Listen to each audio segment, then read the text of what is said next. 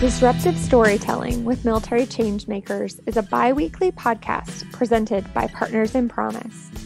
Partners in Promise is a nonprofit dedicated to protecting the rights of military children in special education.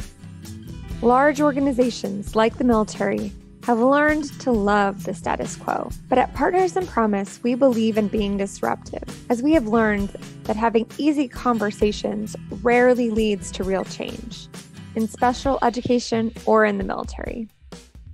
We are storytellers who aren't afraid to get a little disruptive.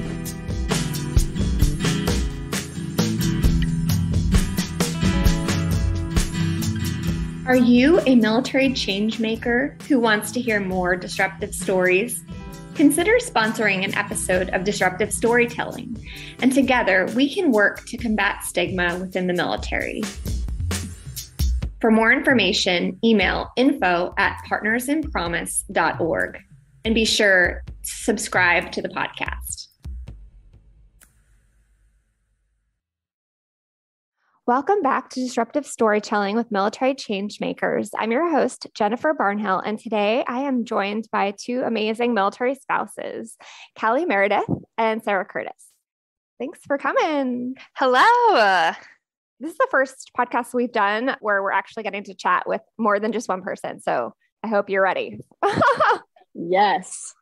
I'm so happy you guys are here and talking with me today about stigma. I'd like to just kick it back over to you guys and to introduce yourselves, who you are within the military lifestyle, how long have you been a military spouse, and then we'll kind of jump into why we're here today.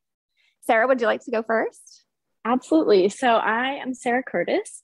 I am married to my husband, Chase. He's in the Air Force, and we have been part of this military lifestyle for almost 2 years now. And then before that, he was in the ROTC, and we met in school, got married. He commissioned into the Air Force, and now we're in Florida with our little baby boy. So, yay. Oh, awesome. Well, thanks for joining, Sarah. Callie, your turn. Yeah, hi, my name is Callie, and I've been a Army military spouse for just over a year. We got married in the middle of the pandemic. What? Yeah, it was so much fun. 10 out of 10, recommend to every single person. It was not stressful at all. Yeah, but I'm also a podcaster, and I've been doing a lot of mil spouse related content, so I'm super stoked to be talking about this with you today. Yeah, and I actually was a guest on Kelly's podcast. You were. It was a wonderful experience, and I highly recommend. We'll put information for all of the stuff you're into in the show notes, of course. But one of the reasons that I was talking with you was about the reason we're here today, partially. In your Dependa Who series, we talked about stigma and stigma with EFMP, and that's why we're here today. But what we're going to talk about today is a little bit different, and I know we're going to talk about the Dependa Who series and get your feedback on that. But we want to talk about the stigmas that are associated with just being a military spouse, being a dependa. That is, for those who don't know the word, can someone jump in and say, give me a definition? What do you think a definition in your mind of dependa is? Yeah, so I've been really looking into this because, like you said, I've been doing a whole series on dependa. And a dependa is basically a very derogatory term to use towards a military spouse who it's meant to depict a spouse who uses her husband's rank or his spouse's rank, kind of like a quote unquote Karen of the military spouse world, just really rude. Yeah, so it's not a very nice term. It's sort of used to label military spouses as weak and dependent upon their spouse or service member for any and everything. Yeah, it's definitely not a warm, fuzzy expression. No, not really. Yeah, no. No, and so we wanted to kind of get a little bit of a background. So stigma, it's essentially this idea that you are labeled with some kind of characteristic, whether it's true of you or not. And that obviously is true for military spouses who are facing this label of dependa. They maybe have absolutely no idea what it means to wear rank or to behave in this way. They know how to avoid being a Karen in life, but maybe not like, and I'm so sorry for all the Karens out there. Like, this is hard. It's such a hard situation for you. forgive me, but you know what I'm saying. So we know that it's hard to anticipate a consequence. So we don't want our fellow military spouses to kind of go through this. So we kind of want to address some of the examples of being labeled a dependa. I'd love to hear what you all have to say, because I've been a Navy spouse for 15 years. So I have a lot of experience on this, but I would hope that my experiences wouldn't be as bad as maybe what you're experiencing. But based on our previous conversations, that might not be true. Sarah, do you want to share any of your stories about what you've experienced as being labeled a dependa? Yeah, absolutely. So a majority of what I've experienced has been through Instagram specifically, especially because of COVID. Really, we haven't had much interaction with other military members. That's just how it is right now, especially as a spouse and living off base. But I first was introduced to this word maybe like 3 months into starting like my Instagram thing. And somebody called me a dependa, and I was like, I have no idea what this means. So I looked it up on Google, and I was like, what is a dependa? And it exactly what Callie said, like very derogatory. And somebody called me that in a comment, and I was like, okay, what? Like, this is not me.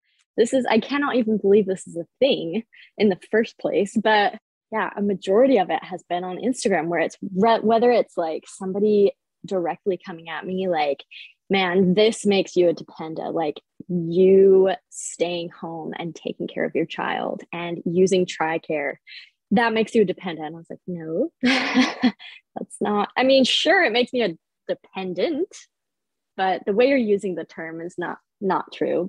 So if you're posting something on there, like, can you give some more examples of like the posts that you're talking about what are some things that you might avoid posting just to avoid being called a dependa? I feel like there's a strong pull for me to like prove myself. Like, I have a business and I do all these things. I'm not just, which then there's nothing wrong with it, but I'm not just sitting at home doing the dishes and doing the laundry and like all of these things that a typical like housewife would do, which again, nothing wrong with that. But I feel like I need to prove myself for some weird messed up reason of like, oh yeah,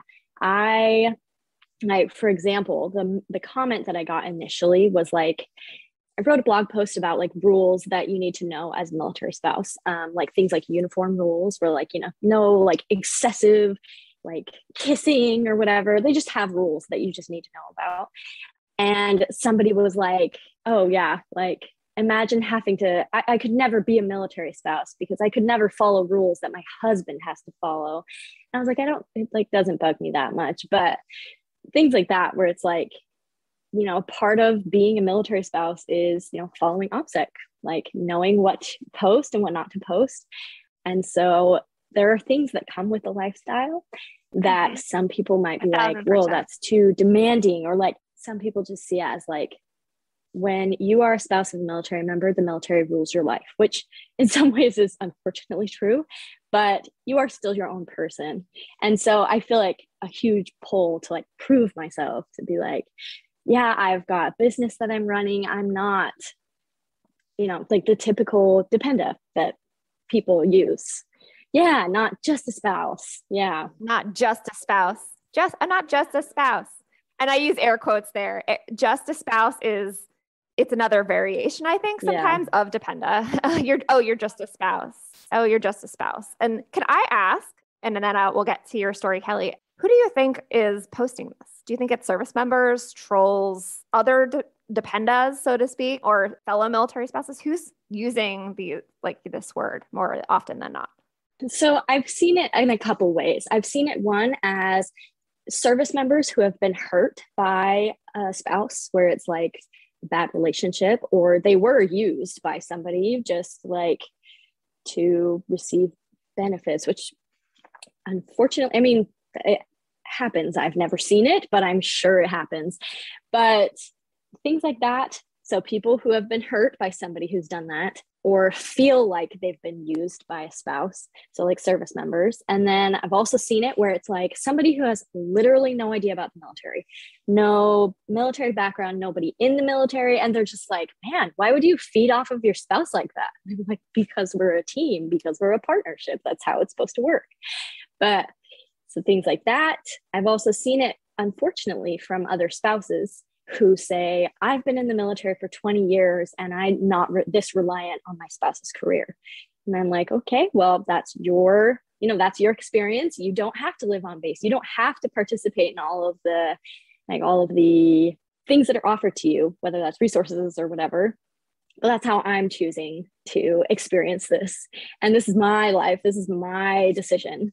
So those main three groups is where I see it the most. Absolutely. And the back in my day is also a very powerful way of hurting or making a new spouse feel like they're doing it wrong. Callie, what has your experience been with being either labeled a dependa and the stigma of being a military spouse, really? What have you experienced? A little while back when my husband was still deployed, I had a reel that I made that went viral, a couple million views. And it was basically me talking about how being very candid about struggles of deployment, one of them being, you miss certain things when your service member's gone, wanting to have, one-on-one time with your spouse. And I made this funny video, and I had so many negative comments, so many about, you're a dependa, and like you're probably waiting for your Jody to come home, which is another kind of dependa related derogatory term. It's like someone that someone cheats on their spouse with, but it kind of all boiled down to just, you knew what you signed up for, like such a dependa to complain about things like your husband's risking his life and all you can do is complain about how you're not getting like him time or whatever, and just silly things like that. And I've gotten a couple like hate comments on other things too. Like obviously my show is all about new spouses and guiding new spouses. So I'll also, to Sarah's point, get the occasional disgruntled spouse who's been in for forever being like, this is just how it is, like buck it up and get used to it kind of comments. But it was just one thing that set it off, that, being open and candid about how things suck. I think the dependa term is used to sort of like trash people who talk about how hard it is to be a military spouse because of that whole you knew what you signed up for mentality, which I always say, in your vows, you say like in sickness through health through better, like whatever, like you could say that to anybody. It's not helpful. It's the opposite of that. It's completely just destructive. But yeah, I think that was the first main sort of dependa stigma instance that I had. And then as I sort of built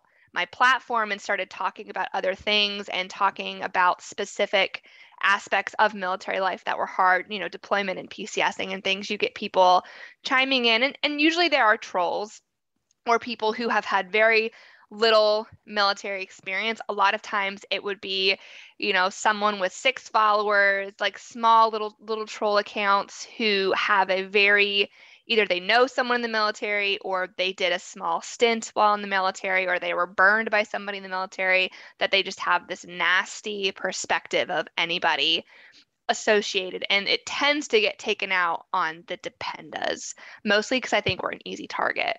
Yeah. Like we're chickens with our heads cut off running around half the time because we have no clue what's going on. And it makes us a very easy target for being stereotyped and being hated towards. Yeah. And when we're talking about, saying things like when's your Jody coming home, or calling you a dependa, or saying you knew what you signed up for. First of all, that comment, I wonder, do parents, not saying, I don't know if you all have children or not, but that is often said to parents. And unless that child that you have is like just out of the box, ready to go to college, you don't know what you signed up for. And it's it's so unfair. It is not the same. You might have some idea, just like anything, any new life choice that you make, you think, and you might know step 1, step 2, but you have no idea.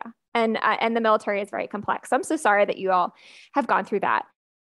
I want to share from my side of this conversation. Having been a spouse for 15 years, I have, obviously, and I'm a military spouse reporter, so I get a lot of comments about anything that I write that's personal. If I write as a journalist, I often don't get that kind of feedback.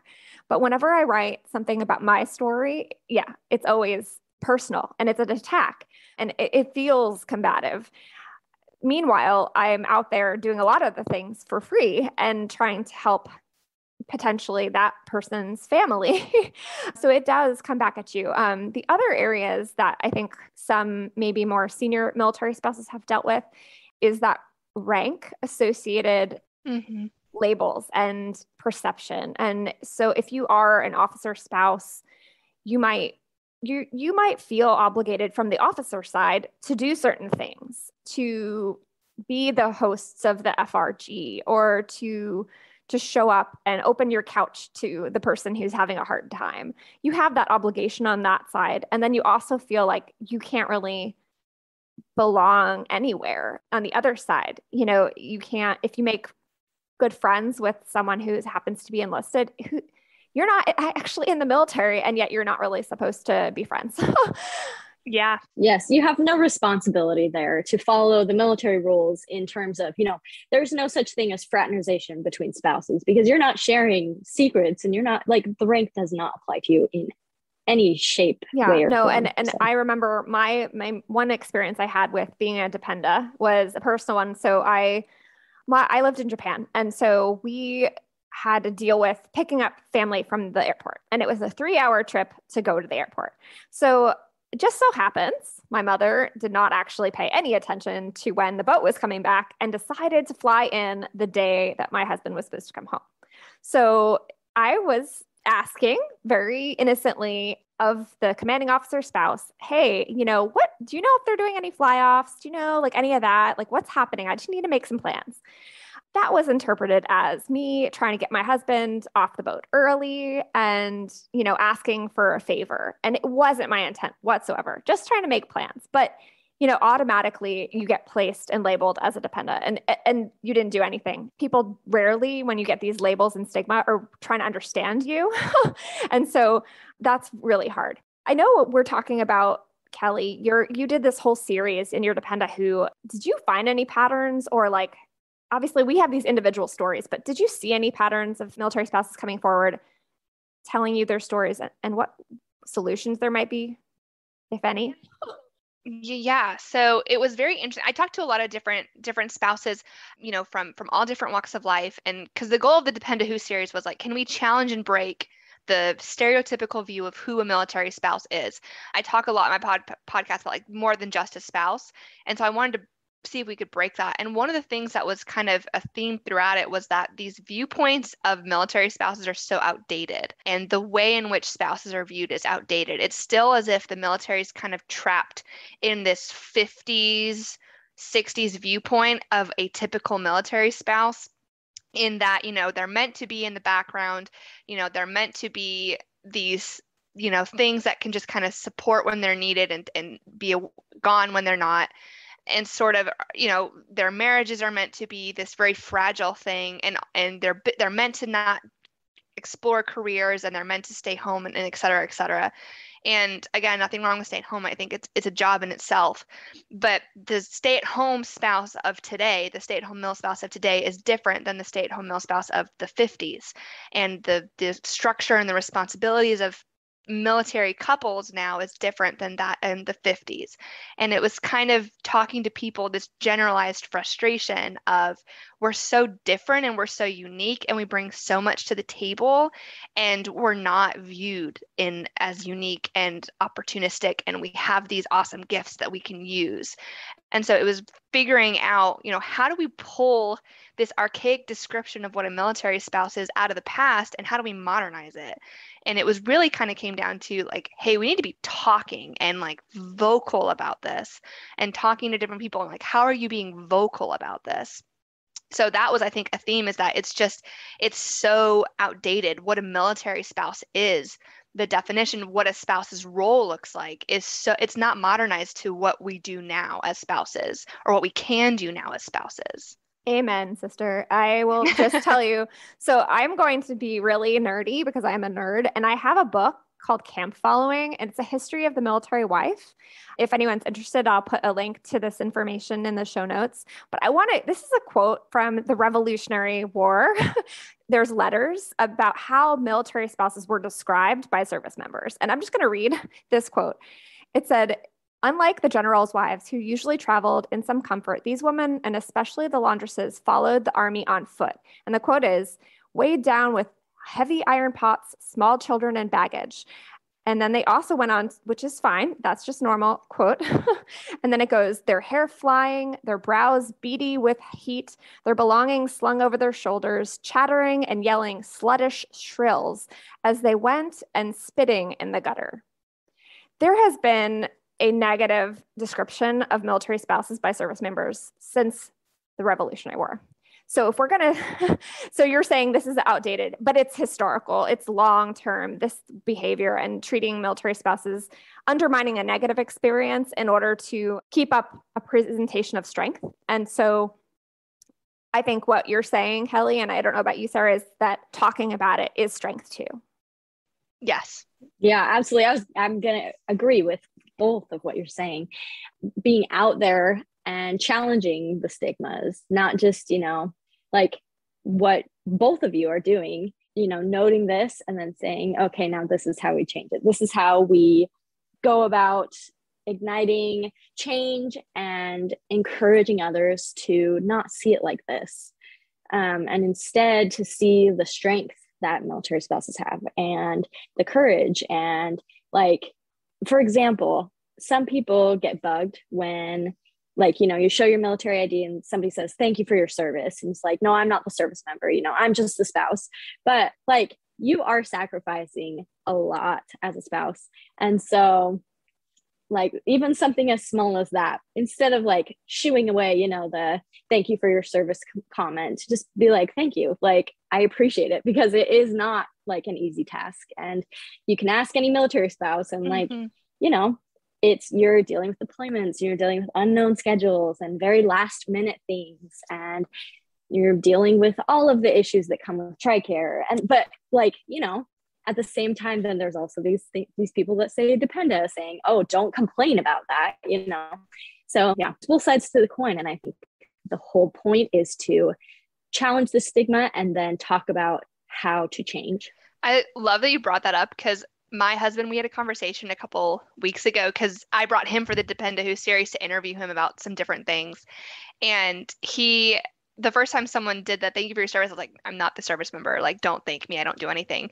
My husband very kindly said, he's like, you don't wear the uniform, but you take care of a ton of stuff on the home front. He was like, you're not technically serving, but you serve in a different way. And he was like, you sacrifice in a different way. And he's like, so yes, does it feel uncomfortable? Yes. But you do these things. You participate in a way that is, you're providing a service. And I think, yeah, just fighting it and just being like, no, you're going to call me. I want to reclaim Dependa as a stamp and be like, yes, I am a Dependa. I do these things and that's okay. You can't see Callie, but she has her fist. She is ready to go. Stamping hard. I am so prepared.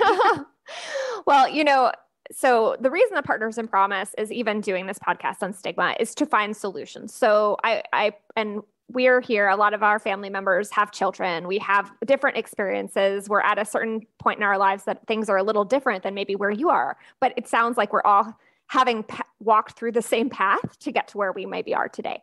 And so what solutions, I'll give it to you, since we started with you, Sarah, would you give us some solutions that you would have if you could either speak to leaders? What would you do that would be a change to help improve this? But also, what would you say to your other military spouses and also service members? So those three categories, how would you look to improve it? And you don't have to hit all of them. If you only have one, that's fine. No pressure.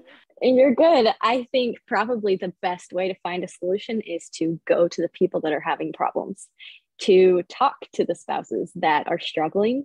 I know the Army has a program where if you have a problem with how something is being run in the area, you go to that organization and you say, hey, we need a longer paternity leave. That's something that they've changed. They have implemented that change into it.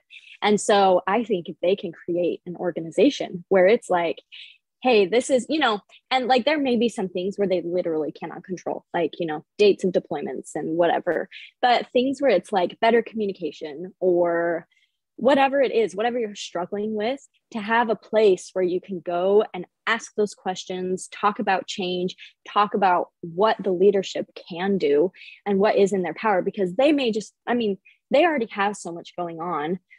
They may not be thinking about opening a forum on a website of like, this is what I'm struggling with, and this is a possible solution, because then they're bringing the solutions to them. And it's like, oh, that would be cool. We could do this, or we can't do that, but this is something we can do instead.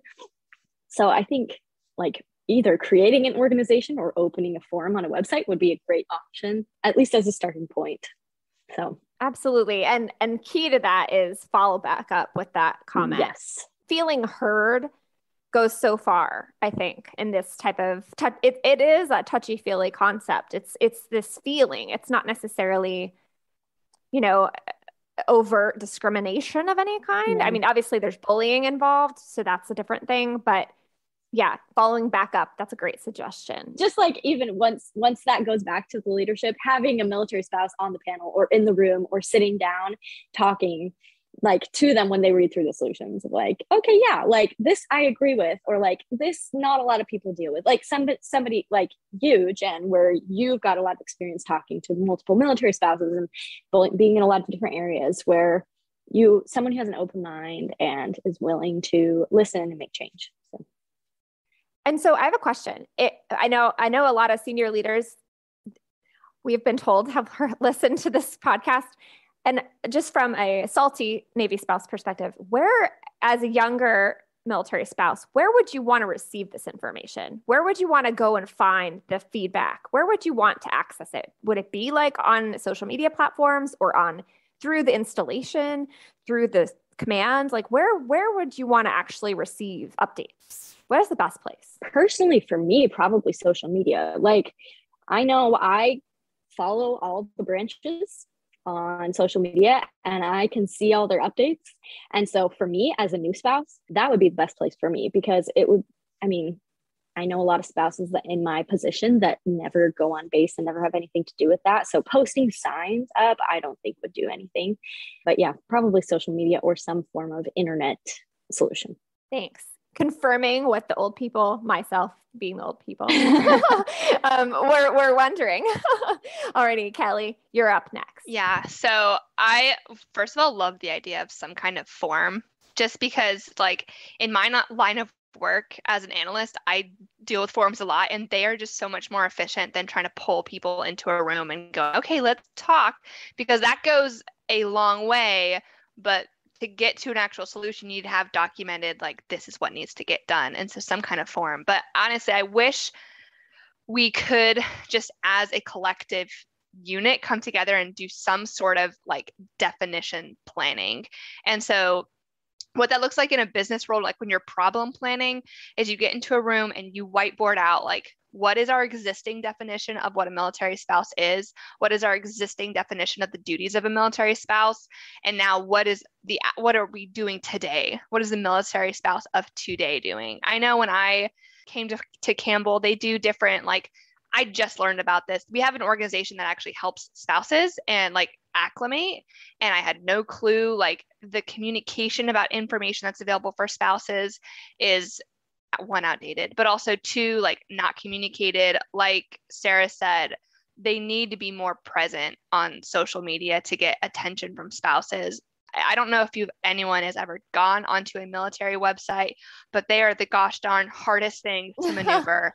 Like, holy guacamole, they are so hard to maneuver. And also to that point about resources, there needs to be, especially if they are connected to the military, specific pointed resources for spouses. A lot of the career fairs and mil-spouse events are very vague, and they try and serve a very broad, again, outdated view of what a military spouse is. And it is someone who is just the cheerleader, which all spouses are cheerleaders, but they are not just spouses. They do things outside of military life. They do things outside of being just a wife, being just a mom, being just a partner. And there are certain events that take place that I think feed into this generalized idea of what a mil-spouse is and what a mil-spouse can do. And I think if they're going to put on events, they need to be communicating with that community of, what are you looking for? What do you need? Not what do we as a military think you need, and not as where do we as a military think you fit in. what specifically are you looking for? Where do you want to fit in? I know for me, when I was job searching, I utilized a military spouse job person. I have a degree in biomedical engineering. They sent me secretary work only, job openings. Which there's nothing wrong with that, but it wasn't anything that I had asked for or needed from them. But they had assumed, and I had sat in meetings with them and they said, oh, we see you're a military spouse. Here are these jobs for you. These are the ones that you're qualified for. And I said, did you look at my resume? No. But just because I was a military spouse, they sent me these types of jobs.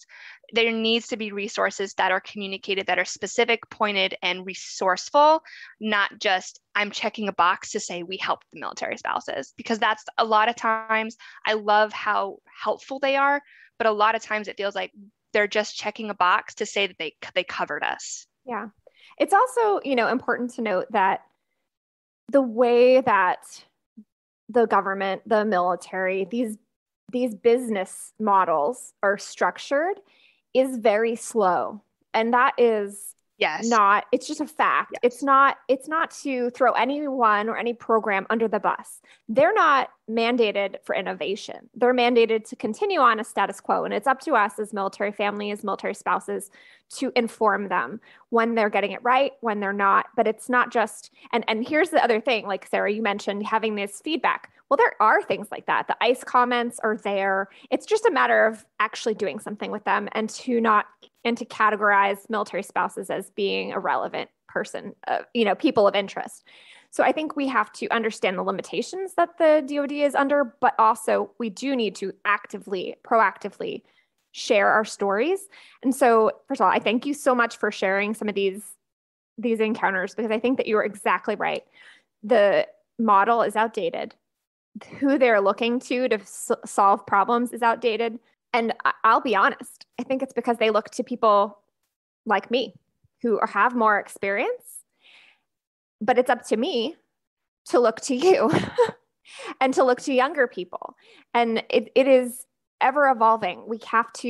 But Dependa has been here a long time, so we need to work on that. Yeah. The main thing is just to know who military spouses are to help remove that label and that stigma associated with being a Dependa, because it's not reality for many spouses, both salty like myself and, newer spouses like you guys.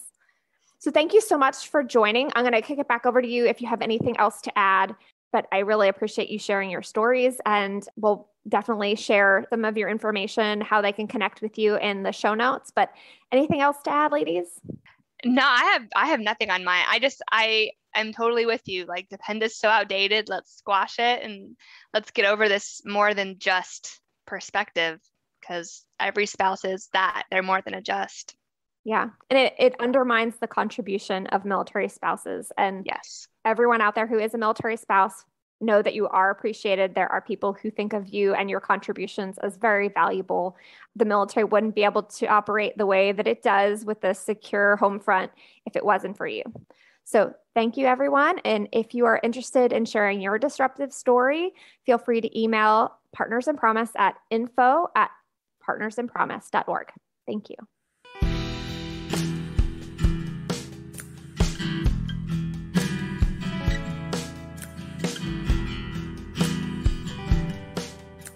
Disruptive Storytelling with Military Changemakers is going on a short hiatus for the holiday season so that we can all take time to be with our families and come back again in early 2022 to start a new series. This series is called We Heart Data, but Stories Complete Us. We will bring on experts from other military service organizations and other agencies that are tasked with finding out more about military families and families who have exceptional needs.